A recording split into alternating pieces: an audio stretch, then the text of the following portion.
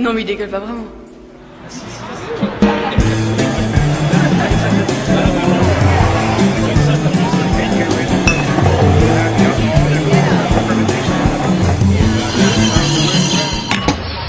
And welcome to Wine on Main TV. I'm your host, Eric Tansey. Today we have a super exciting show for you today. I have Mark Morrow sitting here with me. He is from the Fine Wine Trading Company, also North Carolina's official distributor of varietal wine glasses. And after sitting down and talking with him about varietal and glassware, I thought we've got to show this to the people because it is, one, super exciting, and two, super important to get the most bang for your buck out of your wine.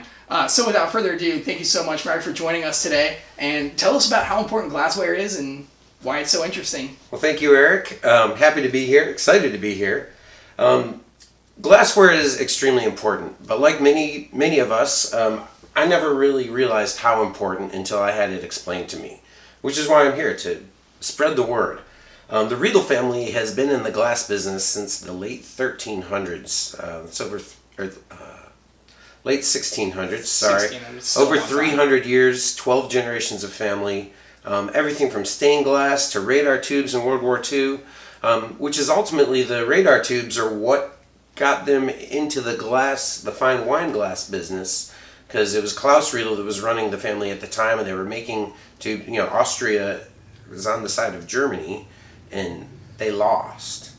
So when you lose the war, you're the bad guys. Right. And so even though it's not like he was out there like personally murdering Americans, but he ended up in jail for 10 years for war crimes. The war crimes being making radar tubes that helped intercept, you know, Allied bombers that were bombing Germany. So while he was in prison, he met some people that were in the wine business. And up to that point, you know, a fine wine glass was established as a wine glass that had lots of colors and stained glass, ornaments, jewels, bedazzlings, if you will. I like that one better. So like this one? Yeah, that's a very bedazzled wine glass. You know, and but Klaus and also it was Walter and Klaus, actually father and son, they came up with this idea of let's make a glass that makes wine taste better. And they started studying the science of how wine breathes, how it tastes, how our mouths work, how our noses work. And they came up with a series of glasses. And the actual first varietal specific glass was they produced in 1956. So that was the birth of what we call the modern wine glass. So no bedazzling, no jeweling, just simple, elegant, gets the job done. So, and you've tried some wine in the regular varietal glass, right, but not in any of the varietal specific glasses. So you're actually complete fresh meat here, which is nice. So we'll just start. I'm going to treat it like you just don't know anything at all. We're going to focus on one of their white glasses and one of their red glasses just to keep it short. But if you want to hear about all the glasses, you have to come to our seminar that we're doing in Yeah, I think we're going to do it in October. No, it's November? We should try to have that information. It'll be out on Facebook. Just follow us on Facebook and we'll put it out there. But we are going to do a whole varietal glass class in-house with lots of different wines. Yes. So stay tuned. So we'll start out, we're going to focus on the Sauvignon Blanc glass, and we're going to do a nice Sauvignon Blanc from Chile. Southern Hemisphere, doing great wines. Chile especially known for some really classic crisp Sauvignon Blancs. So I'm going to treat you just like I treat anybody at this. We'd like to use a 2 ounce. That's our magic little pour. So you can grab that up and do your standard wine drill. Take a look at it. Give it a swirl. But before we get into smelling and tasting, I want you to do an additional step. Hold the glass over your head and tip it as far on its side as you can go without spilling any wine. It's dangerous. Notice the shape that the wine is making in the glass. Kind of like an egg. It's an egg, but it's sharp at the point towards the front. So it's very like spearhead shaped. Like an arrowhead. Yes, exactly. So the reason for that, Sauvignon Blanc, very crisp, very high acid, not always the sweetest grape, however. Your tongue tastes sweet on the tip. It tastes sour on the sides. So this glass focuses that wine towards the spot that makes things taste sweeter. To compensate for the acidity. Correct. Okay. So this is called the Sauvignon Blanc glass, but any high acid white, Gruner Veltliner, you know, a lot of your European, you know, any of your white Bordeaux's from France, Verdejo from Spain, Chinon, you know, any crisp high acid white will work great in this glass, but we just loosely call it the Sauvignon Blanc glass. But how does it smell? Oh, it smells fantastic. Definitely. The aromas just pour out. It just hits you. Uh-huh. Go ahead and take a sip. See what you think.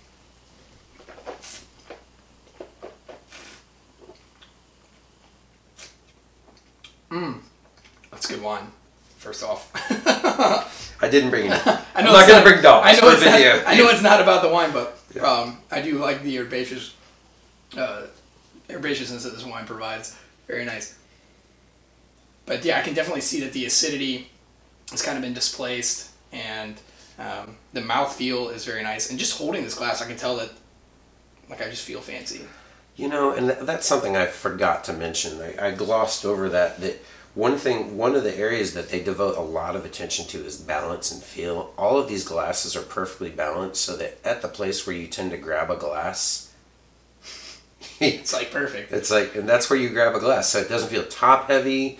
You know, a lot of glasses, you know, they're not balanced well. This guy's bottom heavy. You know, people don't put that thought in there. The Riedels, this is all they do. They got a lot of time to think about the details, so they've really knocked out the details. Oh, good, you left some. But I did. I don't think you left enough though. Okay. So now we're gonna go. Let's pick on the groom. So I'm just augmenting your portion there. So now, do the same drill. Wow, this glass is, first of all, this glass is very heavy. It's very heavy. A lot heavier than the other one. How does it smell? Do you notice a difference in how it smells? Absolutely.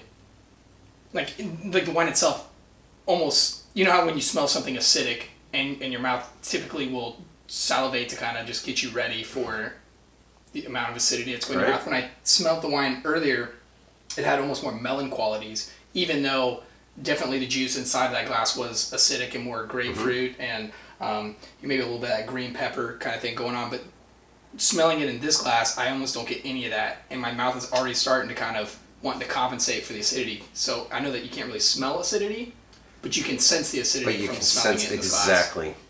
Well, and you're describing exactly. I have a simple way of saying it is that this glass brings out the pretty. That glass brings out the ugly. Like you smell, when I smell in one of those glasses, and not that specific glass, but when I smell in a non-Riedel glasses versus smelling wine in a Riedel glass, I smell the soil, the rock, the gravel, but I don't get the fruit, the floral, the flowers, the juicy, the delicious things are muted. The tertiary flavors that are nice for complexity, but they're not the only thing you want to be tasting. They tend to be lifted in these types of glasses. Just tasting this from this glass. Now you've tasted. I mean, immediately. Did that not back up what I just said? Immediately, like the only thing that I could really gather out of this is just what you said. You know, those earth qualities, but the acidity on the sides, on the tongues, that's the first thing you notice. Yeah, hold this up and show the shape that this makes. It's still a spear. It's more of just but it's more just a straight oval instead of the fat at the bottom and pointy at the front. So this has two bad things going for it. First off, the general shape is just the generic wine glass shape. Also, this has what we call in the industry the speed hump. The speed hump. You got that little rolled ridge. So as that wine's coming into your mouth, it goes. You ever see it go rafting? You see what water does when it goes over a rock? That's what the wine's doing. So it's just going anywhere it wants in your mouth. So there's no control at all, regardless of the shape of the glass. If it has a speed hump on it, you're destined for disappointment, basically. And just like talking about it, because when you drink out of the nicer glass, and I wanted to hold the wine, I wanted to look at it more, I wanted to swirl it, I wanted to smell it. Being in this glass, all I'm thinking about is just taking that next sip to try to compensate for the acidic blast that I just had. Like I need something else for my palate to have. Yeah. And maybe hoping that you're going to get something different. So I think you would probably even drink the wine slower with the Riedel glass. So the final proof is always going back. Go back to the Riedel now, because maybe it's just a trick of the palate. Maybe we just tricked you because your first tip tastes better or something. But it smells better, doesn't it? It works both ways. The Riedel glass wins every time. I'm really, really impressed by this. This is. All right, Mark. Tell me the difference between Riedel glass and these big heavy glasses. This one's obviously lighter. Good question. So, and it's not just Riedel. There are other producers that make crystal glasses, but the main thing with Riedel is that they're varietally shaped. They're the pioneers in the varietally shape.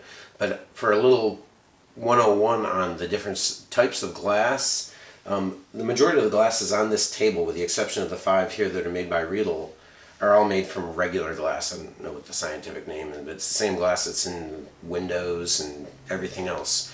Looked at under an electron microscope, this glass is smooth. It has a very smooth surface. And then when you get into crystal glass has a wavy surface. So and what that wavy surface does is it helps rip apart the wine molecules, lets the releasing esters and polymers, makes it better to taste, it intensifies the flavors and intensifies the aromas that come out of the glass. The third step is leaded crystal. This is, there's lead-free crystal and leaded crystal. These glasses are all lead-free. Leaded crystal is the most fragile of all, but also it does give you even better taste because instead of a wavy line, it has a sharp zigzaggy line, which really tears those molecules up. The downside is that that zigzaggy line makes them very fragile. So if you've had a set of nice crystal glasses before, they've probably been leaded, and you've probably experienced the pain of washing it and feeling your thumb just go right through it, or twisting the stem off the bottom as you're drying it. Right. We've all been there. Or you just set it down a little too hard and the whole thing collapses in your hand. They're very fragile. The leaded crystal that the Riedel glasses are made from is dishwasher safe. Not only is it stronger, you would never do this with leaded crystal, right, but it is also that smooth waviness instead of the sharp jagged prevents soap scum from building up. With those jags let soap get trapped in there. It makes it really hard to rinse out. So if you were crazy enough to wash your leaded crystal glasses in the dishwasher, by the 3rd or 4th time you wash them, they're going to be opaque. You see cloudy. So the lead-free crystal is definitely the way to go. In the olden days, when they first started doing crystal glasses in the 50s, they didn't have the technology to make optical clarity without the lead. So they had to use lead to keep the glass from being really wavy looking. Right. But nowadays, with modern production techniques, we don't need lead, so we now have lead-free crystal. Lead-free crystal, and the best of both worlds. It's it's wavy, but they're smooth edges instead of sharp edges. And so when he's talking earlier about esters, and for all you science geeks out there and people who want the proof, and I'm just trying to wrap my head around, versus this being just a scam, or is it truth? And I'm telling you right now, after testing it, it's truth. Is that when you have that smoothness in the esters, which are the alcohols and the acids in wine, I'm assuming that as they're going over these smooth surfaces, that's what's changing the aroma or the bouquet of it's creating a turbulence. It's creating a turbulence that helps, molecules like to get excited. Sure. So at a molecular level, you're exciting the wine just as it's clinging to the side of the glass. It's getting excited. Whereas the wine sitting in the center of the glass is just, hey bud, what's up? But those ones on the side of the glass are like me, they're super bumped excited around and spazzing out a little bit. And that's I'm no science major, but in the molecular biology world, that excitement is good. Right. So it definitely comes alive when you're literally smelling the wine in these glasses. This is the difference in the smell alone, which 85% of what you taste comes from what you smell. So that is super important. Very true. That the aromas in the wine are being set free. And you're actually, without any, this is awesome. This is serendipity because you're creating the perfect segue to talk about the Pinot Noir glass. Well, let's talk about the Pinot Noir glass. And if we're going to talk about the glass, we should have some good Pinot Noir too. So do the same drill with this guy. Check. Can I just pour a little bit in this, because I mean, let's be honest, we've all at one time in our life we have tasted fine wine. This is low hanging fruit. And you know what's funny? You know what's funny though is that because a lot of people come in here and they'll be like, "Well, I drink my wine out of a mason jar. Can you drink this wine out of a mason jar?" Well, I'm going to answer the question for you in just a second. So that's fine. Perfect. So, which one do you want me to do first? You want me to go from the Pinot Noir glass first? Yeah, go for the Pinot Noir glass first. Because I like starting with the Riedel, then going down to the whatever you want to compare it to, and then going back to the Riedel. So here's notice with this glass, when you hold it back up on the side there, notice that you can get the glass basically 90 degrees horizontal. Wow. So I was talking about the segue into the Pinot Noir. The red glasses, the shape is important, of course, to where it centers the wine on your tongue, but even more important is the breathability. You notice the red glasses are always bigger than the white glasses. This is for swirling, and remember what's happening to the wine when it's running along the side of the glass? It's getting excited. So our swirling is not just for breathing, it's also the excitement of the molecules, and this thing is a huge aroma amplification chamber. Basically, this big bowl shape, this gets all those flavors and just sends them right to your face so that you can just I'll split the difference between mason jar and Riedel and just go with a standard wine glass. Oh, you know what? I can't even smell. And by the way, this has got a phenomenal smell to it. Very, very intense and powerful aromas coming, but I can't smell anything. I can't smell anything from the. I can't smell anything. So if 85% of what you taste comes from what you smell, and you will literally be tasting 85% of nothing. I'm recovering from a cold, you know, and I'm just like, it smells nice. Wow, that's really good wine. That's just amazing.